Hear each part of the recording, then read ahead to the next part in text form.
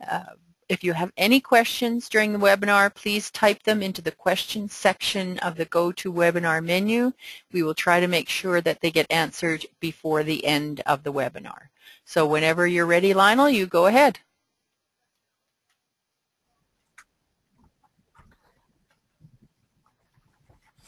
Okay, thank you, Linda. I'd like to welcome everybody to Growing Concerns for September 12th. And for this webinar, I plan to give a little bit of an update to start off, just a brief update of what's been going on. Harvest is kind of wrapping up with most of the major crops, but so I just want to talk about a few of the things that were left out there.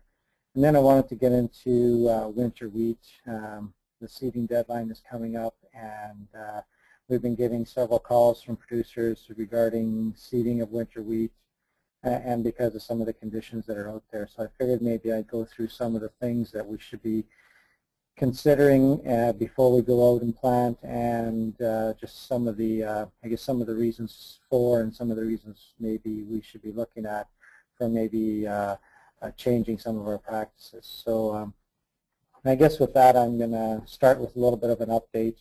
Like I had mentioned, most of the majority of the major crops in the province pretty much are getting close to being wrapped up. Down here in the southwest, we've got basically the the odd field of canola that's still out there, and then it's going to be the soybeans, corn, and sunflowers that are still out. And the heat over the past while and the dry conditions, I think, are maybe going to affect our soybean yields. They've definitely been drying up really fast here, and I think overall, it's probably going to affect the yield. It's hard to say yet. Nobody's actually started on any of them. Silage corn has started in the area, and we have an excellent crop of corn in the southwest this year. Conditions were great for good growth, and we've got good cob development in most fields. So I'm thinking we're going to get we got lots of really good feed value out there in the corn.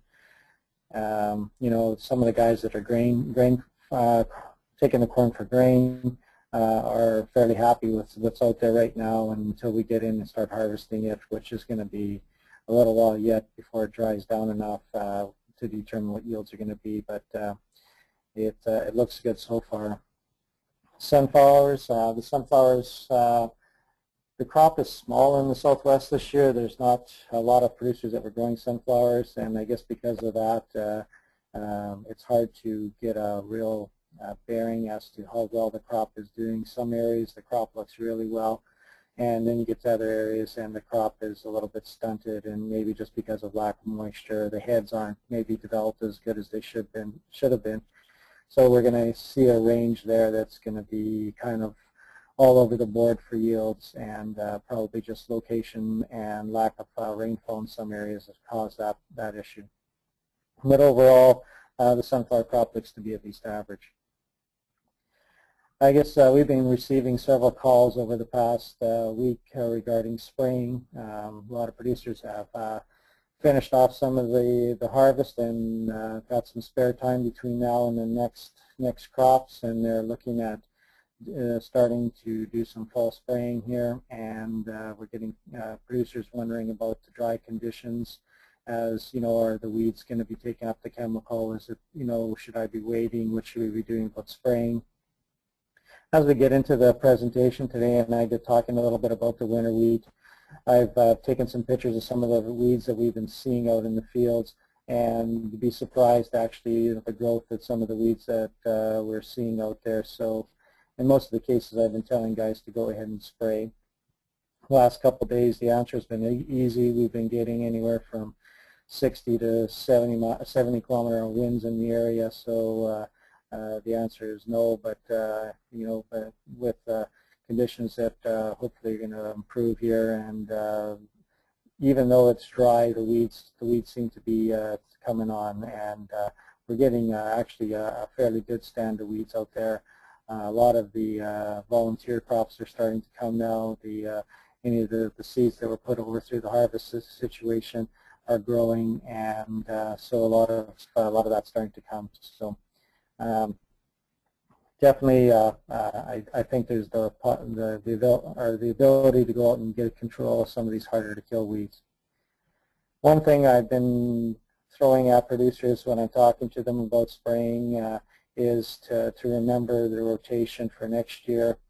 With prices the way they are, guys might want to be changing their I guess their crop rotations depending on what crops they want to grow, depending on dollar values. So I'm just throwing a caution out there with some of them to look at what you sprayed on those fields last year, and then if you're looking at topping up some of your glyphosate products this fall, just remember and make a note of that so we don't run into problems in the spring with residue issues.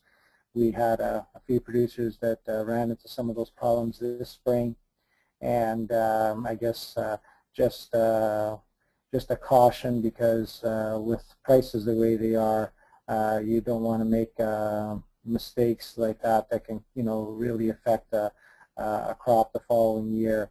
And a lot of times we don't really figure out those situations out until it's too late. The crops emerged already and showing symptoms, and we've lost that window for even reseeding at those time periods. So I guess just a caution there to make sure you know what you've sprayed on those fields in the past and what you're planning on growing on them next year.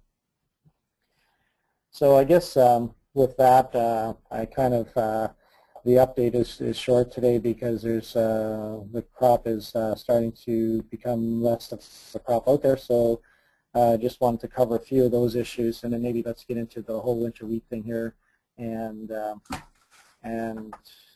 get going in the presentation. So winter wheat, crop this year that did really well. Producers were wishing they had more acres in. Yields were good in the southwest here. Quality was good, and producers are being paid well for it. And because of that, we have large demand for seed this fall. We have lots of producers looking at growing it. We have a lot of first-time producers looking at growing it. We have a lot of producers that are looking at expanding their acres. With the change in the marketing system of the wheat, producers were able to move their grain around fairly easy so far, and they've been really happy with the way the winter wheat has moved. So right now we're probably going to see a large increase in acres in the southwest and probably the province, but as producers get the opportunity to put the winter wheat in. If we were to get a rain within the next 3 to 4 days here, I could see the acres even increasing. I could see the only problem we'll have is not having enough seed to get the acres in, because I've talked to producers already that are saying it's getting harder and harder to find seed. One of the things we learned this year too, or some of the producers learned this year, is some varieties that definitely do better in certain conditions in certain areas. So I think producers are definitely looking for varieties that are more suited to their area. So just a few things to I guess consider before you go out and start looking at seeding your winter wheat, or even if you've planted it already and it hasn't come up, you haven't lost this window yet, but go out and control your perennial weeds before the winter wheat is seeded, or after it's seeded before the wheat comes up. Winter wheat is an excellent crop for competition for most weeds.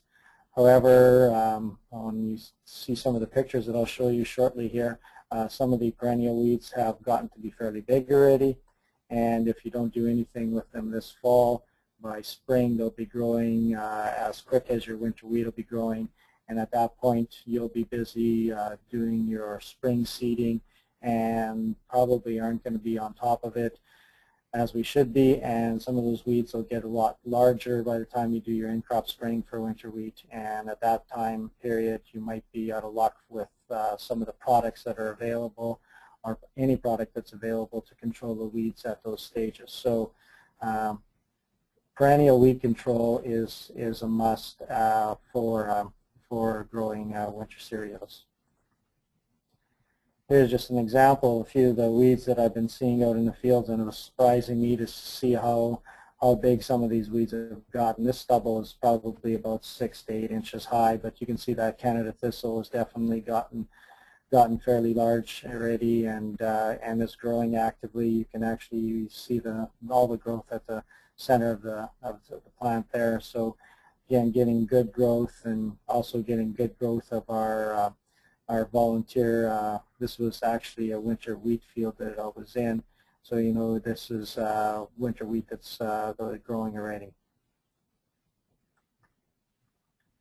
Just to show you how advanced the Canada thistle's gotten, you can see the yellow flower starting. So this one is actually starting to flower again. So you know, definitely in the stage where if you were to hit it with glyphosate, you definitely do some glyphosate. You definitely do some damage to that root system. The other thing you can see, there's definitely a lot more weeds out here, buckwheats out here. That's all going to seed. You know, there's another picture. Several other weeds in the field, just and it'd be nice just to get it cleaned up before you go in there and plant your winter wheat. There's a dandelion that's our south thistle that's gotten fairly large. So I guess the take-home message from there is do a burn-off. Do a burn-off before or after seeding to control the hard-to-kill weeds. In some cases, you may need to spray in crop to control the weeds before winter.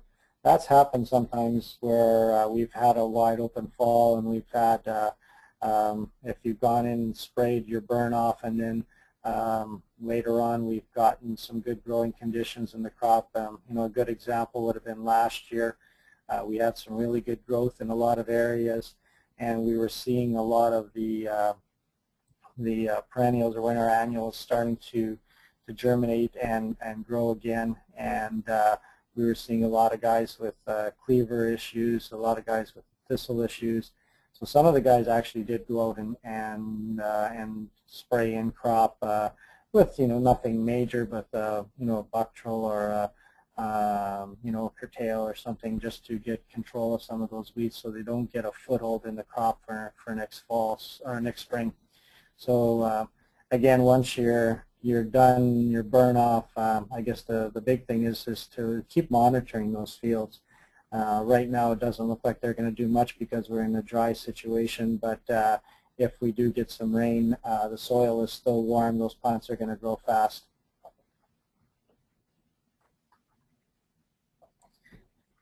So before you go out and seed, seed treatment to ensure the establishment of healthy stands under control of smut. We actually had a fair bit of that this year in wheat and barley, and a lot of producers, especially I guess as the season got a little bit later here or later in the spring, weren't treating the spring cereals, and we were seeing a lot of smut in a lot of crops. And I guess one of the things that I would consider right now with growing winter wheat, excuse me, is that the winter wheat may have to sit in the ground for a fair period of time before it germinates, just because of the dry conditions right now. And because of that, it might not hurt to have that seed treated just so it be able to stay healthier in the soil, stay in condition where when we do get the rain, it can start growing. It's better to be on the safe side there than putting seed in the ground and not having it treated and then running into problems a little bit later on. The other thing I would say with that is when you're going to be seeding, I would definitely be, in these conditions where it's a little bit drier, is definitely keeping my seeding rate up, making sure that there's good germination in the seed, and you know, looking at you know, 2 bushels an acre for seeding. Next comment I made there was seed recommended varieties, and there are several new varieties that are out there. I've been talking to some producers, and they've been throwing out some variety names that I haven't even heard of yet, so I have to do some checking up myself. So there are several new varieties, so do your homework. make sure you're growing a variety that you're going to be comfortable with growing. I know there's a lot of producers this year that wanted to go for, I guess last fall, wanted to go for high yields. There was some winter wheat fields, some varieties that yielded in that 90 to 100 bushel an acre a year ago. So they were off to try to plant those varieties, and then this year found out that some of those varieties tend to lodge very easy. Makes it a lot more difficult for harvest and a lot more difficult for disease control. So make sure the variety you're growing is going to be fitted to your operation. Something that lodges or grows 5 to 6 feet tall and lodges, and then you have to swath or it really slows down the straight cutting process, may not be something that you're wanting to do. So make sure you look at varieties that are going to suit your program. There are. Sorry, Lionel. I do have a question here. Okay. How much fall growth do you need with winter wheat to survive the winter? Is it too dry to germinate right now, and are you waiting for rain? Okay. I'll probably answer those a little bit farther on, but maybe I'll deal with it right now. With the winter wheat, for the first part of that question was how much growth do you need, and really as long as the optimum is having it in the 2 to 3 leaf stage when it goes into winter, and this way you know for sure you're going to have a good crown development and you're going to be able to go into winter in good condition. As it gets into that 4 and 5 leaf stage, you even get better crown development.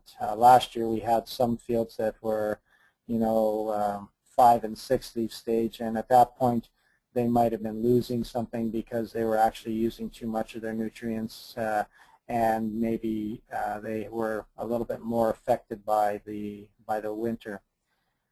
With the dry conditions, the big concern right now is it going to germinate? And I've seen winter wheat crops that have germinated below the soil surface and never did emerge. So when you dug them up in the fall or after, 3 weeks after the guy planted it, and we were out looking in the field as to what's going on, and we're finding winter wheat seed that has actually germinated. There was a little sprout in a root system developing on it.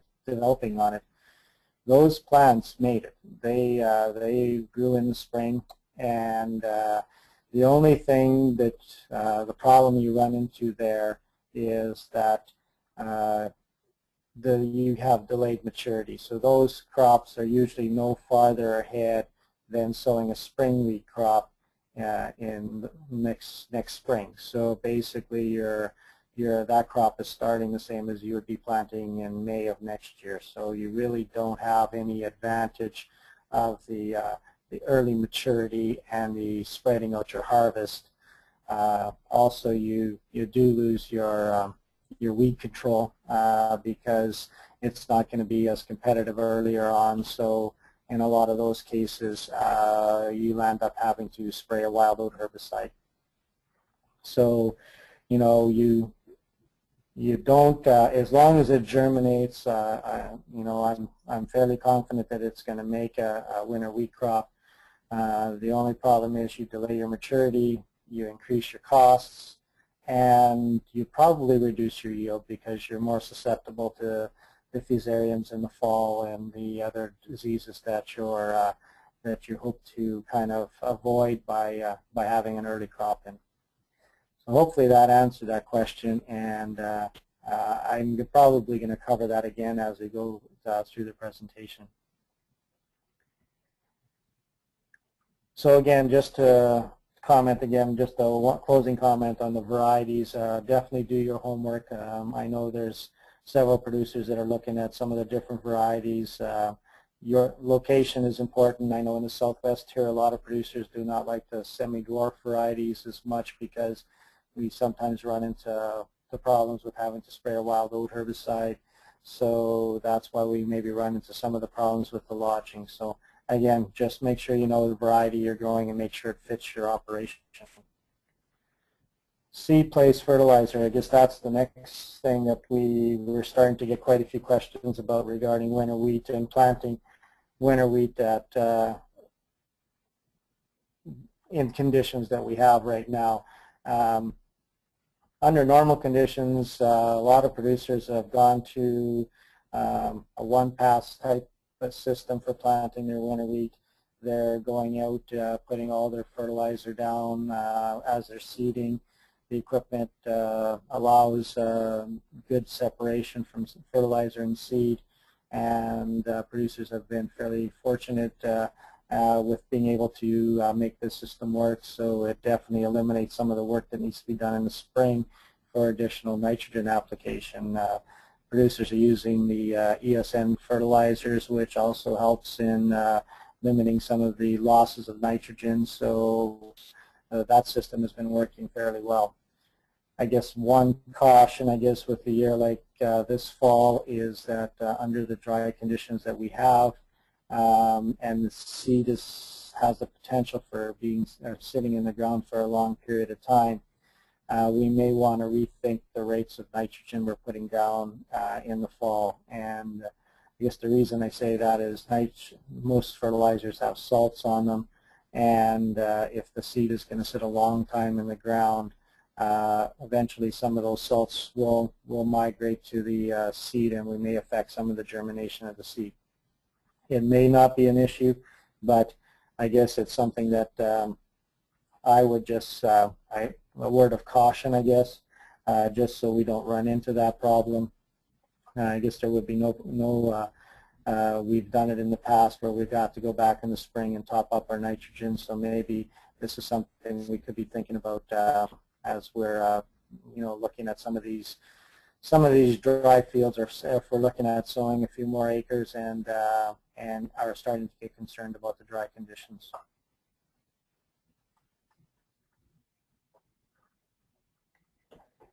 Just a few more things, and some of these points, like I said, I might have touched on a bit.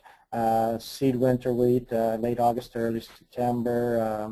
Just emphasize the point that the deadline for full mass coverage is September the 15th, and so you'd want to have it in by, I guess we've got 3 or 4 days here, I guess, before the deadline, or before you start losing your full coverage.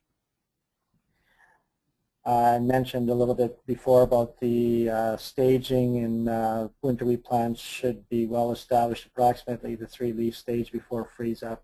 Once they get into the 3-4 leaf stage, they've developed a good crown, and that's how they'll survive the winter. So that's what you're aiming for. However, like I mentioned, we have seen it where they have survived through the winter. Seeding shallow, I'm getting quite a few calls here on that as well, or quite a few questions on that when we're talking winter wheat. Should I be putting it deeper? I guess it all depends on how deep you have to go. I don't mind sowing an inch. If guys start talking, we're start putting it down 2 inches to put it into moisture. Really, with the conditions we have, if you put it down to 2 inches, it's probably going to dry fairly quickly down to those 2-inch layer as you're disturbing the soil.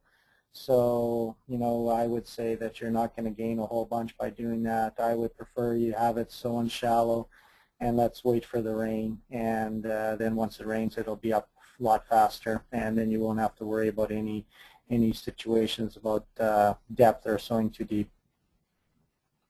Seeding rate, I did mention this, and 2 bushels an acre is a good goal to hit. If you don't have a good thick winter wheat stand, you do run into the potential problem of having a thinner stand, and thinner stands usually run into problems with weed competition, and then you usually run into yield problems there with lower yields.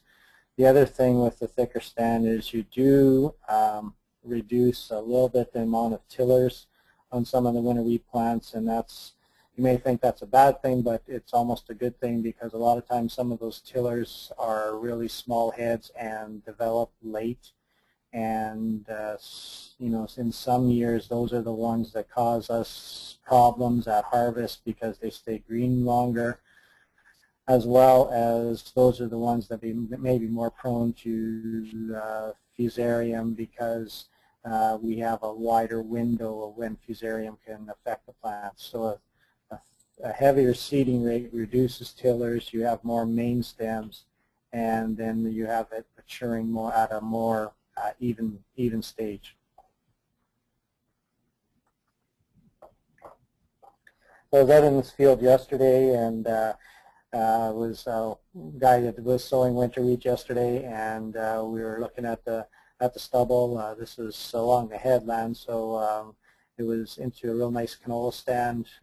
No problem going in. When a guy phones and asks me if he should be seeding, one of the first questions I ask him is, when you're seeding, are you bringing up lumps, or is it seeding and putting it into a nice seed bed? And if it's seeding good and not bringing up lumps and putting it into a nice seed bed, then I still think we should be going ahead.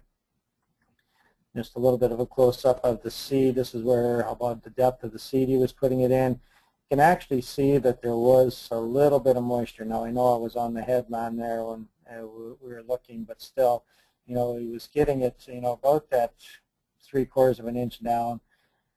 A little bit of lumping, but no major lumps in the soil, and the seed was, definitely in the right spot ready for the rain to get going. So I guess making a good job seeding, so I guess I would say to keep going.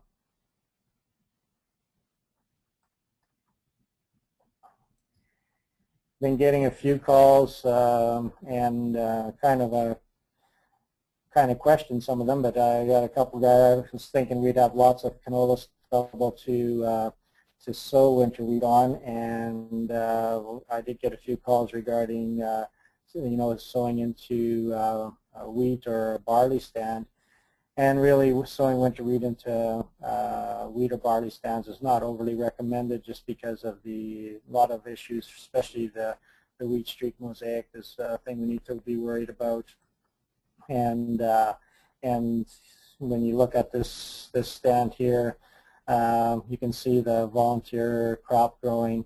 So if there was an issue, that's these green plants, that's what the mite would be living on right now. And so if the mite is in the field, it'd be living on these green plants right now. So if you were to go in and plant winter wheat into this stand, you could definitely run into issues with next spring when the winter wheat's growing. The mite would just jump over onto the winter wheat plants, and then you could infect those plants. So I guess definitely a concern there.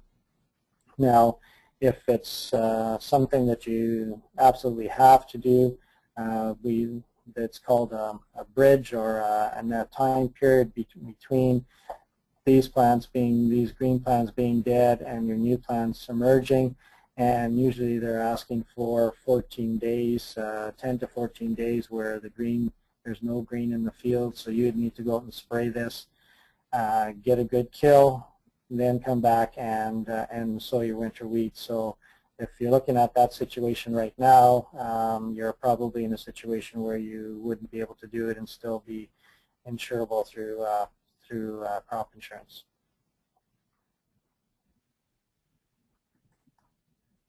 Just a couple of pictures of what wheat streak mosaic will do to a crop. This is a winter wheat crop that was sown actually after a canola field.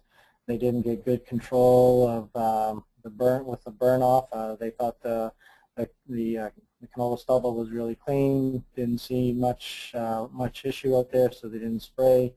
Went out in the spring and there was yellowing in the field. Several patches throughout the whole half section. And when you go closer look at the leaves, you can see the streaking up and down the leaves. So definitely an issue of wheat streak mosaic, and it just moved over from living on volunteer cereals, and what it was with a crop rotation in this instance was winter wheat, then canola, and then hard red spring wheat. And in the canola crop, they didn't get good control of the volunteer winter wheat, and that's why we ran into that problem. So I guess another reason why burn off is important, and another reason why sowing on cereal stubble is really not a good practice.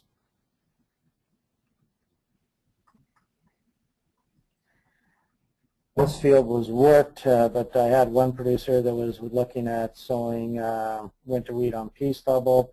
You know, the concern there is there's no straw to catch snow for winter survival. So if we get poor conditions during the winter time, so if we get very little snow, you have no snow catch with fields like this. They tend to blow off, or it just melts off fast, and you have bare fields, and you leave that crown exposed to the cold conditions throughout the winter season, and you have greater potential of winter kill. So really not a recommended practice, but you know, it has worked, and I think the way crop insurance works on this one, and you would probably just need to just check with your agent, but the way it works is if you plant it into a stand like this, that you wouldn't be insured until it gets growing in the spring and is cropped in the spring, and it probably would need to be checked in the spring. So we had several fields from after the flood from last year that we had several fields that were sown to winter wheat in this kind of condition, and they turned out okay. But we also had a lot of good growth last fall, so a lot of the winter wheat was actually catching snow for itself. So I guess you know, a year like this year where we may not get that type of growth because we're needing the rain, you may be running into more of a winter kill issue. So I guess just a caution there if you're looking at sowing winter wheat on land that's you know, not going to be able to catch any snow.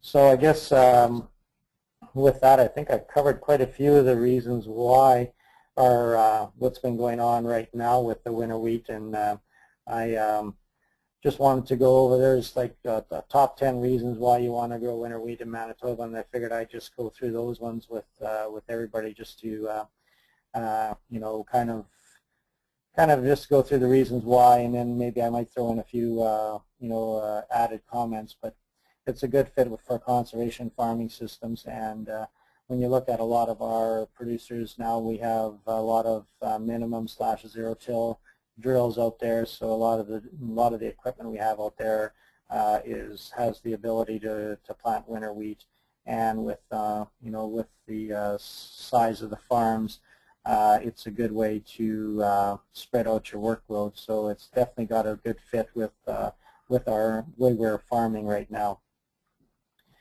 More efficient water utilization than spring seeded crops, and if you're concerned that we might not get much snow, or we may be heading into a dry spell, when you look at winter wheat, once it gets established, if you have it in good like a good canola stubble that's able to catch snow through the wintertime, it'll be able to use that moisture and get going early in the spring. And we've probably seen that a bit this year with some of the crops, because it seemed to get hot and dry with some of our spring seeded crops and really affect some of our yields. And so winter wheat was able to you know, it had grown through and was developing seed before things started to dry up. If you're in an area where wheat midge is a concern, winter wheat, you know, depending on what time the midge is going to be around, but you know, usually winter wheat is ones that can avoid is past the stage before wheat midge is going to be around to do the damage. So because of the early heading, so you can save yourself some money there with insecticides. It's a good weed competitor, so you know, 90% of the time there's no need for wild oat control. Saves you anywhere from $15 to $20 an acre on input costs. So, but again, remember that to pick the variety that's going to be suited for your area, because again, you know, if you got a variety that's not going to work well on your operation, you may end up having to spend this extra $15 to $20, or you may not. So just make sure the variety you're choosing is going to be suited for that.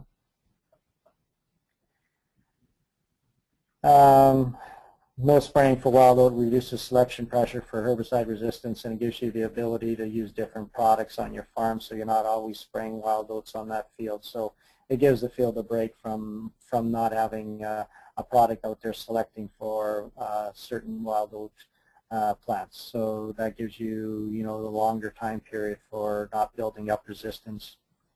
Fusarium is a big thing, and we see it every year. We're seeing it again this year in some of the wheat. We're seeing it in some of the barley. And by planting winter wheat, you avoid, I guess depending on when the conditions, if conditions are right, that usually you reduce the risk anyways for fusarium on those plants. One of the things you do have to remember with winter wheat is fungicide application for disease is pretty much a must. So even though we're saying you're going to reduce the risk, you're still spraying for fusarium, you're still spraying for tan spot, you're still spraying for rust. So your fungicide program is definitely important. This one avoids seeding problems on late wet springs. That's something that a lot of producers took advantage of this year because they picked a lot of their wet fields that they were having problems planting over the last couple of years and planted them to winter wheat, and it definitely paid benefits there because those fields were able to produce really good winter wheat crops this year and get crops on them and get them back into growing crops instead of growing weeds. So if you've got fields that are consistently wet fields, it definitely is a good fit for that. You reduce the amount of fuel and pesticides you use, less disturbance to wildlife, especially for waterfalls. So that's why DU is always happy when they see a lot of winter wheat acres going in. And we got high yield potential and for hopefully less inputs. And we're seeing that this year with high yield, good price, and not as much inputs as our cereal crops, our spring-seeded cereal crops. So therefore, we get hopefully a higher return per acre.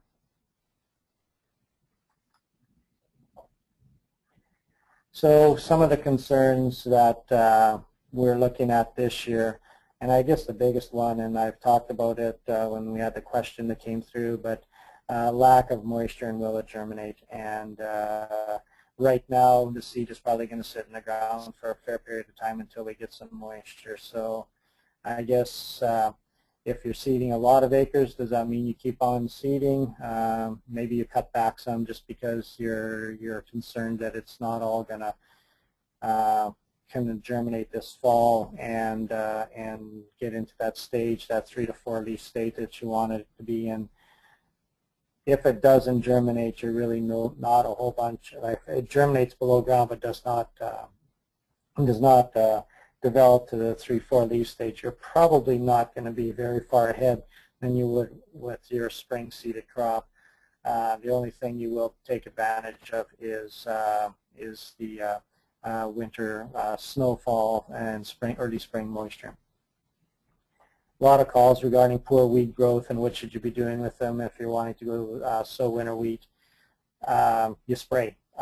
You go out there and you spray. You either do it before seeding or you do it after seeding, but you spray because if you don't spray, you're going to run into issues later on.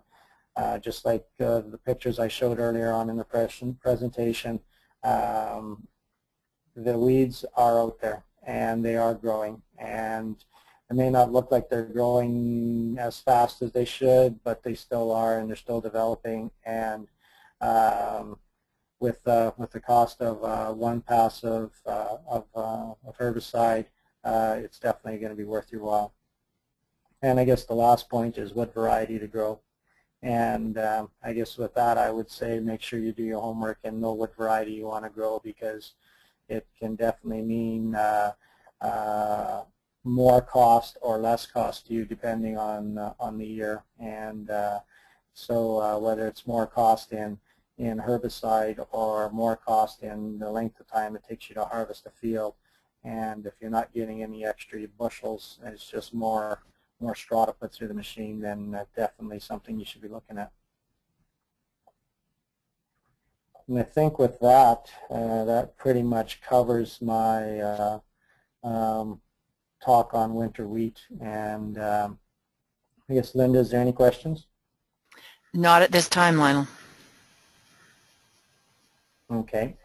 Well, I guess with that, there was a couple more things I wanted to mention. One is that for next week's webinar, planning on doing a kind of a wrap-up of the whole year, and it's going to be the, I guess, the last webinar of the growing concern season. So I guess that'll be for next week, and I guess with that, if there are no questions, that'll end the webinar for today.